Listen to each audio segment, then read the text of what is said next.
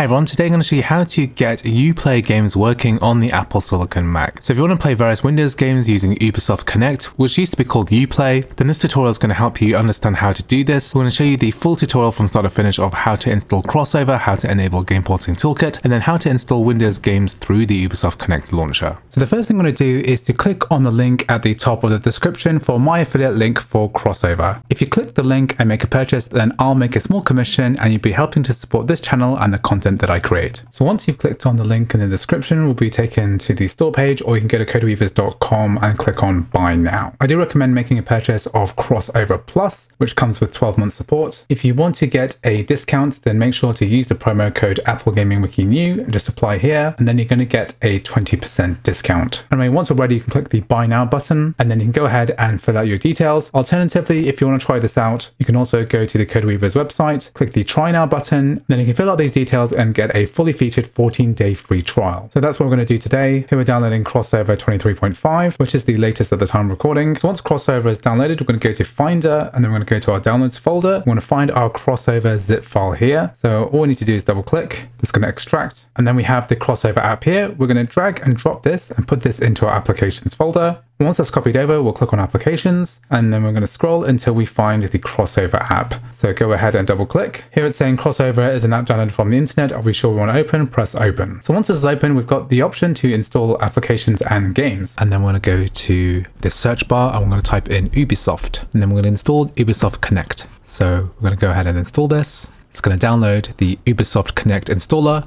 and then install it into a Windows 7 64-bit bottle called Ubisoft Connect. Just let that finish. So here, Ubisoft Launcher is asking us to select a language, press OK, and then we're just going to go through the entire setup process of the Windows version of Ubisoft Connect. Press Next, then click on Run Ubisoft Connect. So this is the Windows version of Ubisoft Connect. So now it's asking us to log in. We can either create a new account if you don't have one already, or just log into your existing account.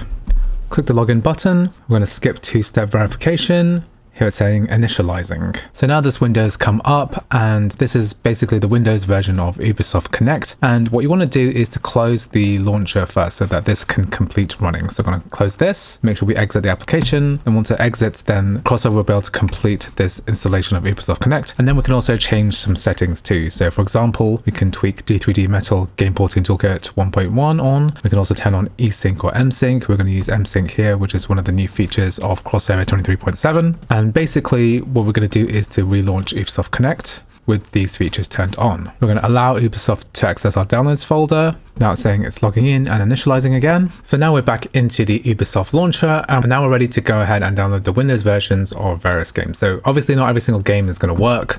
I'm going to download the game Far Cry 6. So there's a trial version that you can try this on, and then just click add to my games. And if you wanted to, you can also buy this as well. So now that Far Cry 6 trial has been activated on our account, I'm going to press the download button, and then we'll press continue. And then if you wanted to, you can also download the HD texture pack. It's really up to you. Press continue, and then we're going to download the Far Cry trial into our Ubisoft bottle. Here we're going to agree to the de novo end user licensing agreement, and now it's saying it's initializing download. So it's downloading 26.3 gigabytes, so just let that complete before we can move on to the next step.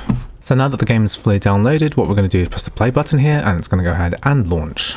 So it's going to be downloading any dependencies, synchronizing save games with the cloud, then press play. So here we can see the Far Cry 6 splash screen come up. The Windows version of Far Cry 6 manages to run really well on the Apple Silicon Mac. I hope you found this video useful. I've got lots of other CrossOver videos and other tutorials on my YouTube channel. Please check it out. Thanks for watching, and I'll see you in the next video.